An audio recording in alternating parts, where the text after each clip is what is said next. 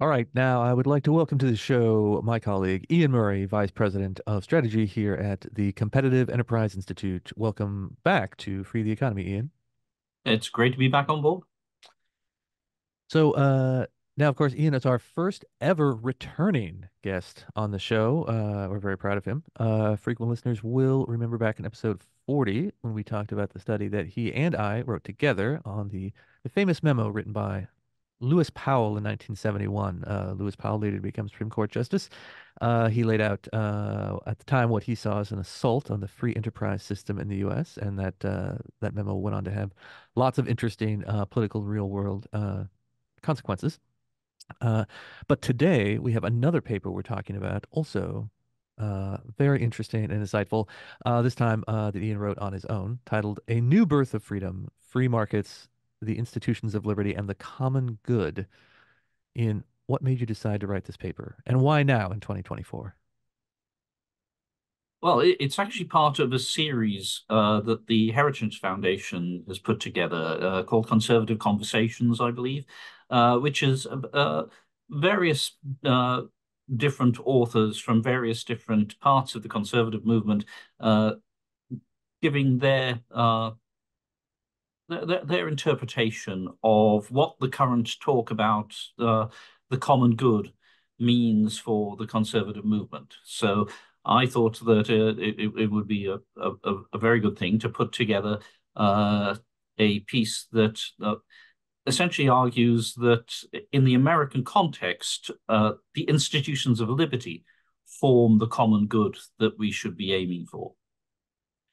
Yeah, and of course it's no surprise to anyone that in the sort of what you call the conservative movement or the right of center movement, center right world, in the past few years, several years at this point, there have been some significant disagreements about whether you would call yourself a traditional conservative, a Reaganite conservative, or some these days a populist conservative or a nationalist conservative. And so the idea of what this sort of like the right half of the political spectrum means, and what do people think, what do people in that part of the spectrum think about various big issues, has been somewhat more in dispute than maybe it was in previous decades. So it's interesting that a big player in the space like the Heritage Foundation have decided to do sort of multiple perspectives on this.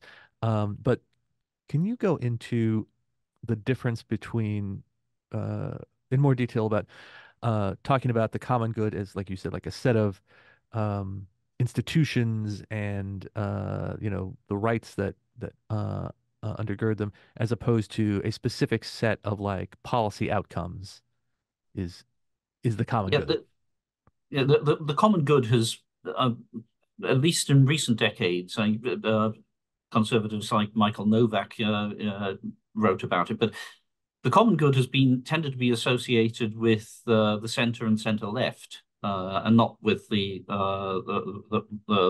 conservative movement in politics. Robert Reich wrote a book in 2019, I think, entitled "Common Good." But Senator Marco Rubio and others have reintroduced the concept of the common good into the conservative dialogue. And very often this means this has been used to try to introduce concepts like Catholic social teaching into into the dialogue that the conservatives have. Um, my worry about introducing any sort of explicitly religious concept of the common good is that that is actually exactly what the founders were very wary of. And when you look at the preamble to the Constitution, it talks about ensuring domestic tranquility. The philosophers of the 17th and 18th centuries contrasted the common good, the summum bonum, with the summum malum of greatest evil, which was civil war. And I think the founders, in putting the Constitution together, wanted a world in which different concepts of the common good could flourish in different communities, but there wouldn't be an attempt to impose one particular way of thinking as this is the only right way to live on the United States as a whole. So ensuring domestic tranquility was foremost in their thoughts. They wanted a world where the Amish and the hippie could be friends.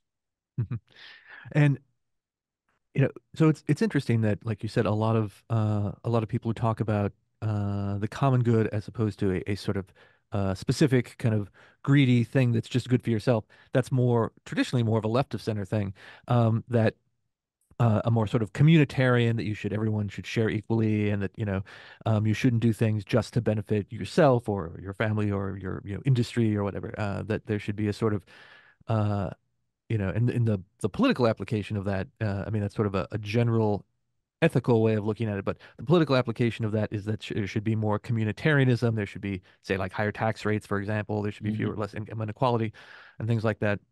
So, I think I definitely agree. It's an odd sort of pivot to have real kind of more traditionalist conservatives using that same language, and I wonder if you think the sort of advocates of sort of common good conservatism today, whether uh, they're actually inspired in part by some of the sort of like left-wing communitarianism, like it's just better for everyone to be more equal, period, or do they think that they've just gotten enough of a political advantage right now that they can force everyone to agree with them on, force everyone to accept their version of what they think the common good should be?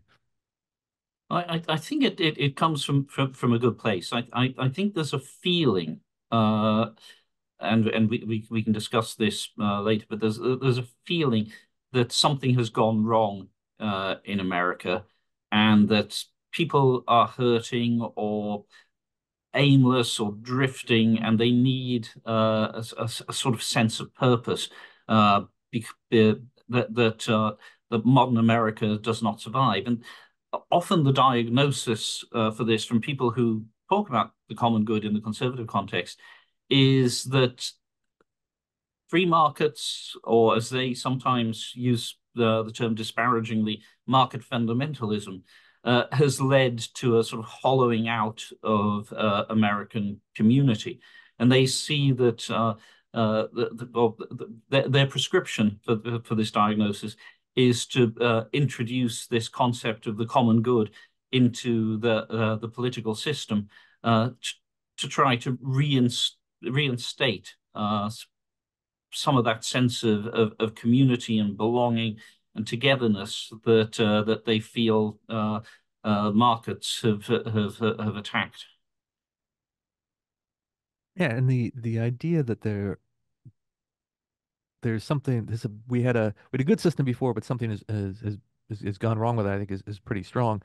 Um, the I feel like some of the populist, or sort of common good conservative critics, they wouldn't say that there's anything inherently wrong with the American system, the way like a socialist would say we shouldn't have the constitution we have now, we shouldn't have competitive markets, we shouldn't have any of that stuff, we should have a totally different system. They wouldn't necessarily say that, but that, there was a good American system and it worked for a long time, but now it's been ruined or it's broken and it's not working. Um, but there seems to also be differing differing opinions on A, what went wrong, or B, when did things start going wrong. There's, sort of a meme. It's a Twitter account. It's a website called What the F Happened in 1971, where and that's just one example. People talking about specifically about the economy, not so much sort of like social policy in America, but about the economy. Some people don't think it was good for Nixon to take the U.S. dollar off the gold standard. All sorts of, there's all sorts of particular arguments about why any particular year is a point at which things started going bad. But from you obviously read a lot about this and read a lot of this, the people out there who are, critics like this. What are either the specific changes or the years, or what are the pivot points where someone said, everything was actually pretty good in America until 1964, 1971, or 1983, or the year NAFTA was signed, or what are the options we've got for when things went bad? Yeah, I mean, it's a moving target. As you say, 1971 is often used. We talked about the threats that were facing America in 1971 in our discussion on the Powell memo. But often it's the Reagan years. There's a feeling that everything was fine, and then we walked back sensible laws on antitrust and regulation and so on, and the Reagan years set in process this decline. Sometimes it is the Clinton years. Sometimes it's NAFTA, as you suggest, and the idea that trade is at the free trade is at the center of this decline. Other times it's the Bush years. And the feeling that when the neoconservatives got into power under Bush, that's when everything went wrong. So there are a lot of varying designations of exactly when it all started, but they all have this same thing in common, that there has been a decline over at least the last 20 years, possibly longer, and that previous versions of conservative policy, previous paradigms of conservative policy, have been responsible for that decline.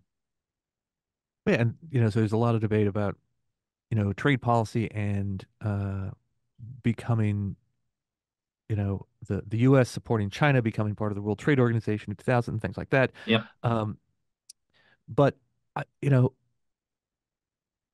I feel like a lot of those changes that some people, blame American job losses on were things that were going to happen anyway. They might have happened exactly the same way if we had made different choices about, say, like WTO policy. But the global economy was going to change. China's economy was always going to change. It was never going to remain the same. And some of, for example, the manufacturing sector's advantages after World War II, when most of the rest of the industrial world was bombed out during World War II, like those were never going to be permanent advantages anyway. Countries like China were always going to develop, and the most reasonable way for them to develop was to leverage up from being a mostly agricultural country to being at first the low cost manufacturing industrial development country. So uh, there were causes and effects, but I don't think we could have gone back in time and said, uh, we're going to be anti-China, and that will save all the Detroit manufacturing jobs. Because, you know, especially when people say, oh, well, things started going bad in 2000 or in 90, 92, 94, the NAFTA era. If you look at the history of, again, a place like Detroit, this was the powerhouse of America with the big three automakers, lots of good, union jobs with pensions. Uh, the population of Detroit peaked in 1960 and started declining after that. It's a slow decline at first, but people were talking about Rust Belt politics. At first, I think they started to people called it the Rust Bowl because that made people think about the Dust Bowl. But people were talking about Rust Belt politics in like the early 1980s, right? This is way before NAFTA and definitely before China ceded to the WTO. Right. Detroit's been in decline since 1960, not 1995 or 2000. So, that's part of my theory about this is that it's not that there weren't industrial dislocations in the heartland of America, but I wonder, even if you had gone back in time with the sort of populist economics of today, what could we have done? What could political leaders 30, 40 years ago have done to have stopped that, if anything? Well, there's a chart in my paper of the decline in manufacturing as a share of total employment in the US. And if any of these diagnoses were correct, you would expect to see pretty steady employment up until 1971 or 1984 or 94 or 2000, whenever, and then for it all to start declining. That's just not the case. The manufacturing as a share of total employment in the US has been declining steadily since the mid 1950s. And there is no one point you can locate on the graph when it all started, and equate that to neoliberal, if you want to use that term, policies. You just can't see it. And at the same time, manufacturing product, the amount that we actually produce manufacturing has been going up constantly up until around 2012, when it started to level off. Yeah, they say we don't make things in America anymore, but we do. We make plenty of things in America. We make more things in America now than at any point in our history. It's just not a significant contributor to employment anymore. There is actually a very interesting paper which I think does a better job of locating why the Rust Belt in particular suffered a loss of manufacturing jobs, and that paper really pins the blame on union activity and strikes in particular in what is now the Rust Belt between 1950 and 1980. And I think that does a better job of explaining just what went on in our manufacturing heartlands than any of the papers that blame, say, the China shock. Yeah, and so we have a couple effects here. You have, the increasing industrial production in the United States, even as the percentage of workers who work in manufacturing has declined significantly. That is a success story. That's an amazing success story, because it means every person who is doing one of those jobs is doing the jobs of two or three or four people who were doing 60 years ago. They're more productive, they're producing more stuff. Um, and I use this example all the time. I'm sure I mentioned it before on the show that, if you go back to the founding of the country, say, take a round number, about, 1800, a young republic, 90% of Americans worked on farms, right? And now it's less than 5%. I mean, it's, depending on how you define it, it's maybe, 2 or 3%. Um, does that mean we've lost millions of farming jobs? Where did all those good farming jobs go, right? All those people, they worked on a farm, and they got married, and they raised children, and their children went on to become farmers. Where did the millions of farming jobs go? Well, farming became massively more efficient in over 200 plus years. And so one farmer can feed 10, 20 times as many people as they could back then. So that opened up the opportunity for where almost everyone who didn't come from a wealthy family had to be a farmer now to do literally anything else. And when we can see changes in population and land use and migration, when people have a chance to leave the farm and move someplace else and do something that's not farming, a lot of people take that chance. I would say a lot of human history is simply the history of people not wanting to be farmers anymore. Um, and moving to places where there's more opportunity, where they just have more options in general. No dig on people who are farmers. I'm very glad the people who are still farming are doing that, but it's good to have options. And most people in 1800 did not have the option of not being a farmer. Well, this is exactly it. One of the things that the critics of the declining share of manufacturing employment often suggest is that the people who've lost manufacturing jobs couldn't find good, fulfilling work. They were forced to take, jobs flipping burgers or something, and they have their incomes significantly decreased as a result of this decline in manufacturing as a percentage of employment. But again, when you actually look at the data, that's not the case. Only they didn't go become burger flippers. Only 4% of people who lost manufacturing jobs were in the food service industry. Generally speaking, they either found jobs in other manufacturing, or they actually moved into office or other similar jobs that actually paid significantly more than the manufacturing jobs that were replaced. And that's part, exactly as you say, is part of the process of, of greater efficiency. We do free up people, and people, as Julian Simon, our great icon here at CEI, always say, people are the ultimate resource. So allowing people to do different things, allowing them to exploit their own potential, is generally a very good thing, and that's what we find. People find more fulfilling jobs, and what comes with those more fulfilling jobs is a higher standard of living, for everybody as a result, and that's absolutely a good thing, and we should not be afraid to say so.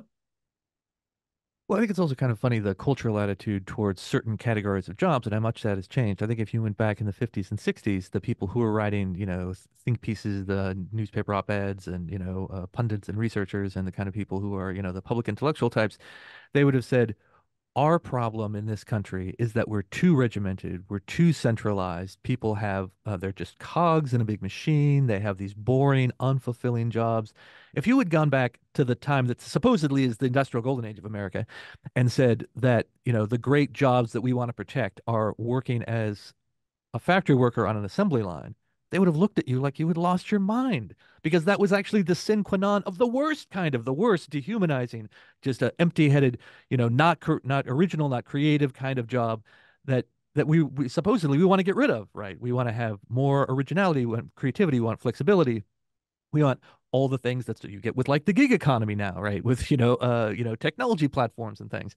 Like if someone in 1960 was, holding a symposium on the future of work. Like we're living their their dream future, right? The meme you've seen with like the city that looks very, very futuristic and streamlined. People say like, oh, if we had just done the right thing, this would be the future today. It looks like a sci-fi paradise. Like we're living in that right now. But now somehow we've come, all the way around the other side, and now we're sort of glorifying uh that exact sort of repetitive, non-creative, organizational cog in a machine work, which it sort of blows my mind. But there's a sort of like weird nostalgia that I think people from that era would find strange. Oh yeah, when I was growing up, one of the great classics of cinema was regarded as Charlie Chaplin's Modern Times. And in that, Charlie Chaplin becomes a factory worker, and he struggles to keep up. It's hard work, and then eventually he gets sucked into the machine, which is of course an allegory. But what we forget about these jobs was that they weren't fulfilling. They weren't they weren't conducive to good mental health, and nor were they conducive to physical health. These manufacturing jobs were extremely dangerous. So similarly, extractive jobs, mining, and so on. I mean, my grandfather was a coal miner. Talk to any of the people who talk about the common good, and they'll say yes, coal mining was noble work. Well, it is absolutely. I completely agree. Coal mining was very much noble work, but it killed my grandfather. He died from black lung disease. And, I saw him wither away before my eyes. This sort of uh, um, valorizing of jobs that were dangerous to the extent that they could kill you is I think, a mistake. And throughout history, we've regarded it as a mistake. We should always be looking to try and move people from dangerous occupations to safer occupations. And if moving from dangerous occupations to safer occupations actually comes with a significant pay rise, then that's a win-win all around, I think. Well, yes, and one of the section headers in your paper, I think, is it's short, but it's kind of pretty evocative. It reads, "Why are people unhappy?" Which seems like a very broad question to be asking, but it's certainly relevant here to questions of like what economic policy should we have, what workforce policy should we have.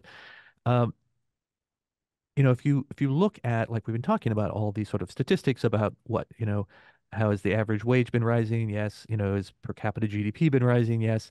Um, you know, health outcomes, with perhaps some exception of the past few years, in general, over the long term have been rising. We've had lots of very positive trends that are economic trends, social trends, and you can point all these things out, but then, the critics of the current system will say, well, but we still don't like it. We're still not happy. We're not fulfilled. It's not good for us.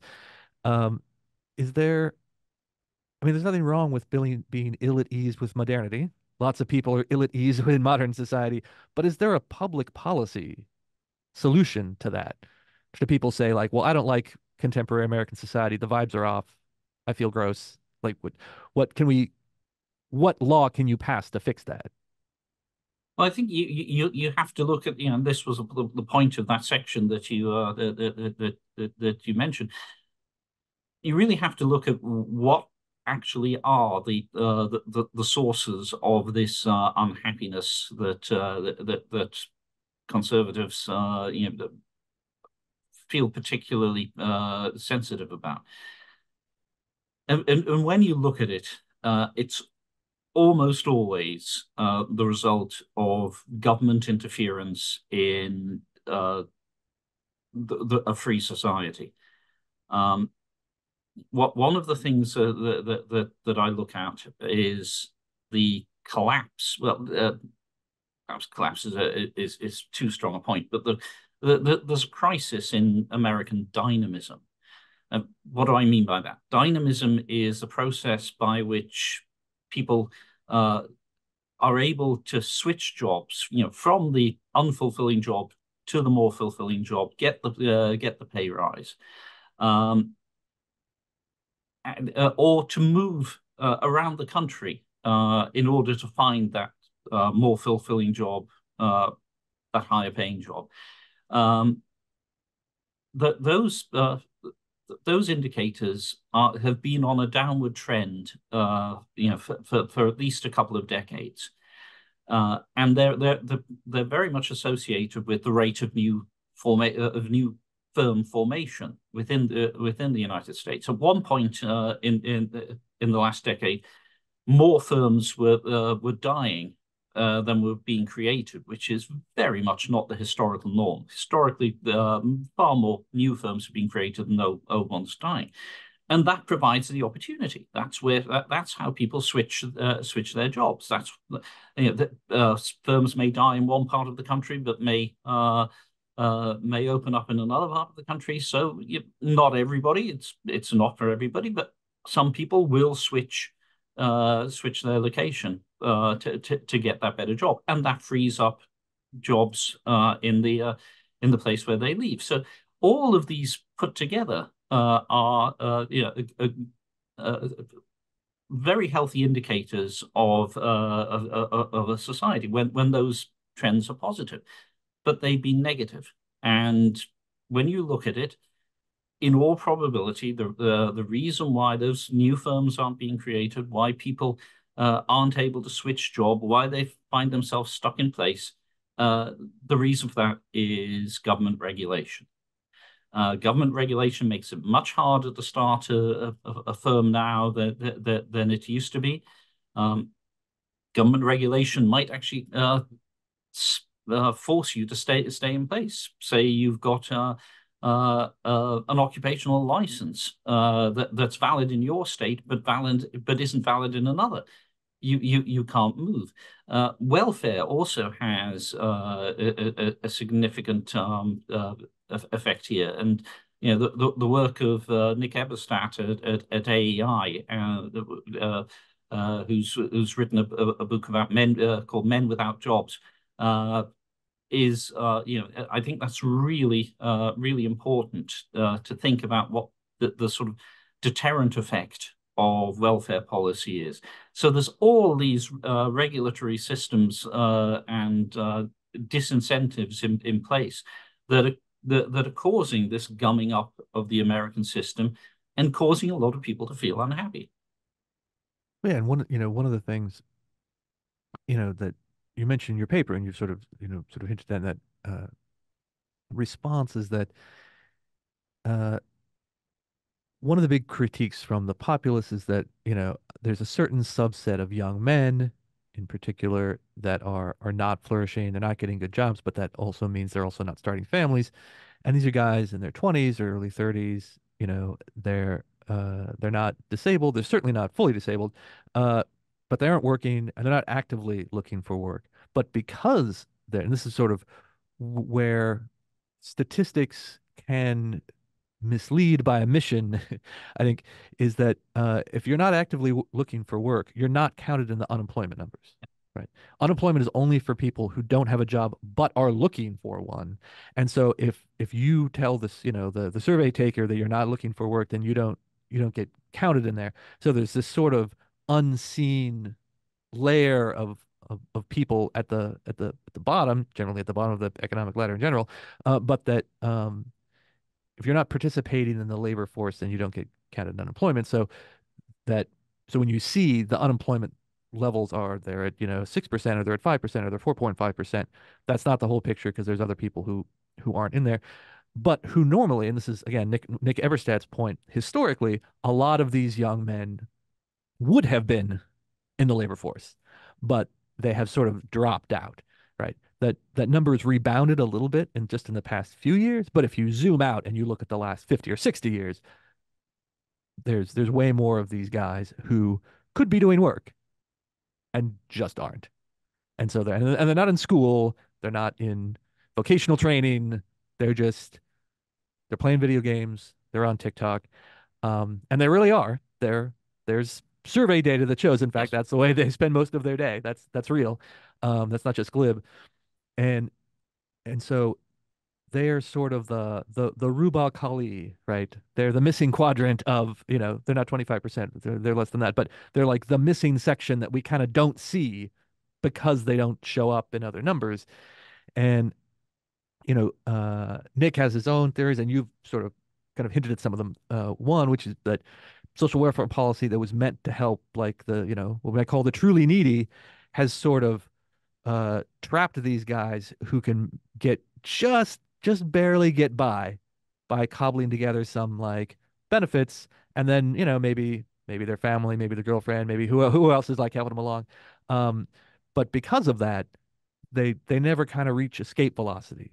So they never get their first job, which means they never get their second job, which means they never make enough money to support a family. And then you have the long-term conservative critique for decades, which is a person with no useful work and therefore a person who doesn't get involved in family formation is not going to have a great life in general. Yeah, this is precisely it. I mean, the rise of the NILF, not in labour force, or NEET, not in education, employment, or training. This has been the great hidden problem in American society. Um, I think Nick does a great job of talking about that, and I'm not a welfare expert myself, but it seems clear that that there are significant negative effects from welfare policy as it is currently implemented in America. Yeah, and I think there are two things that suggest that this is a purely American problem.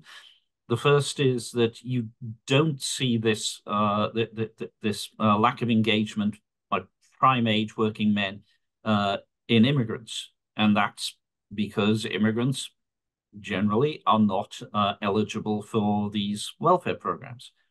Secondly, you don't see this.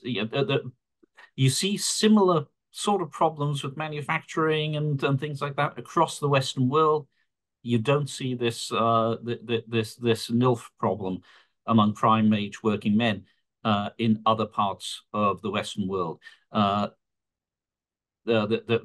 we often say that Europe has much more generous social welfare programs than America. Yes, but there are exceptions, and one exception is the extremely generous disability programs that America has.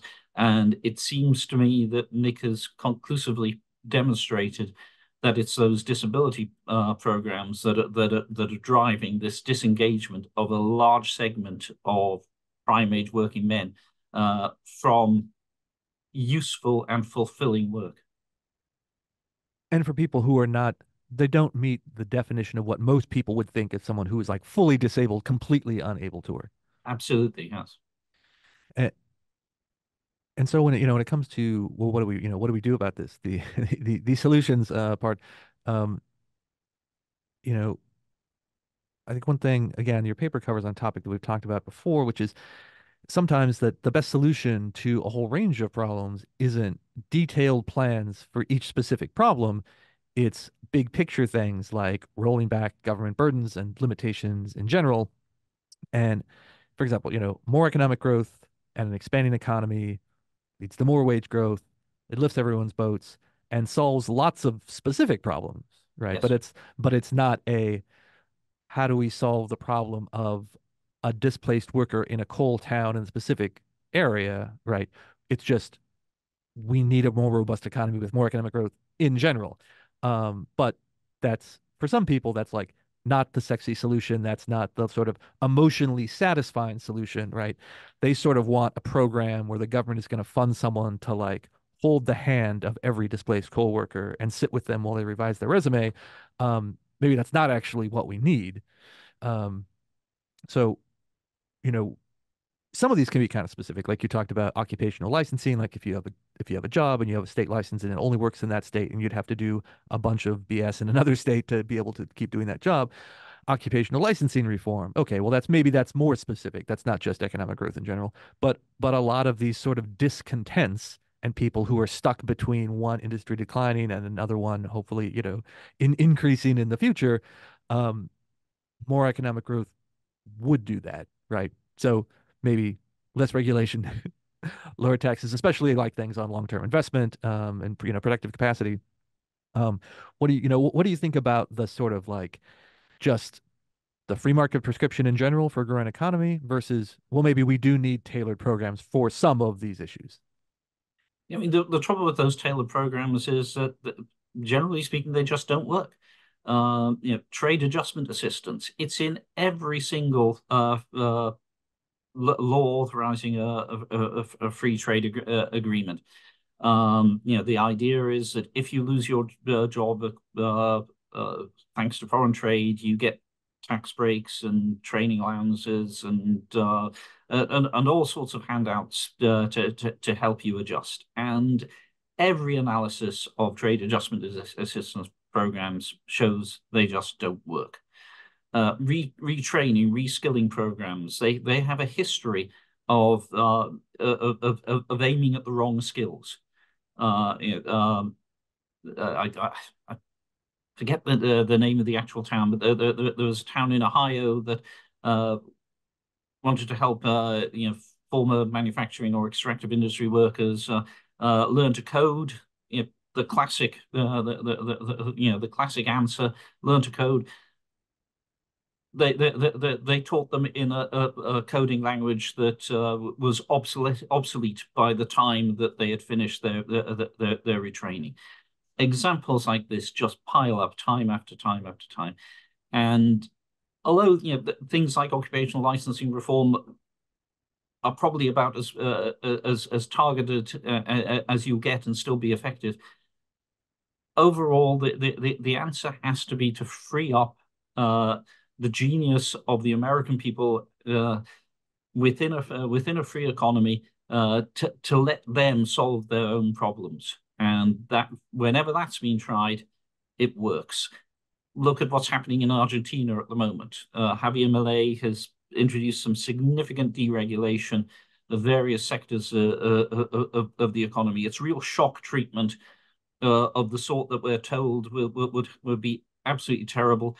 And things are turning around extremely quickly.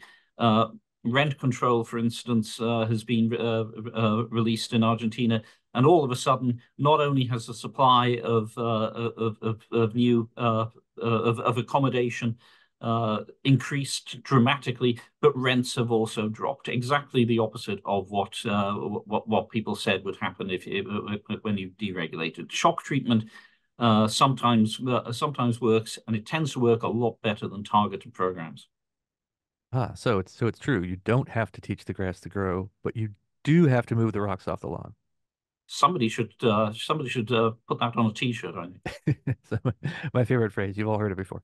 Um, so uh, this is a fascinating analysis, and I for one commend the Heritage Foundation for publishing this because even though they say, of course, these different papers in this series don't necessarily reflect the institutional view of the Heritage Foundation, but because there is so much ferment and debate about this, I think it's extraordinarily smart move by them to be fostering this debate. Um, Even while we know, I'm sure they have plenty of heritage fans who would disagree with the analysis and have a more populist view, but we're glad this debate is happening. So, uh, before we go, Ian, again, thanks for being our first ever return guest. I will get you your return guest crown soon. Um, Tell us where do we find this paper? Where do we find you? Obviously, you're on social media. How do we consume all of your stuff? Yes, the paper is available at heritage.org. There's also a link to it. I put a summary of the paper on our blog at cei.org/blog. Uh, I'm on social media, especially X, at ISMURRAY, at IS Murray. All right, I'm always gonna call Twitter forever. You, I'm gonna Get with the program. you won't X me out. All right. Again, thank you so much for being with us, Ian, and we'll see you maybe you'll be the third time guest. I stand ready to serve.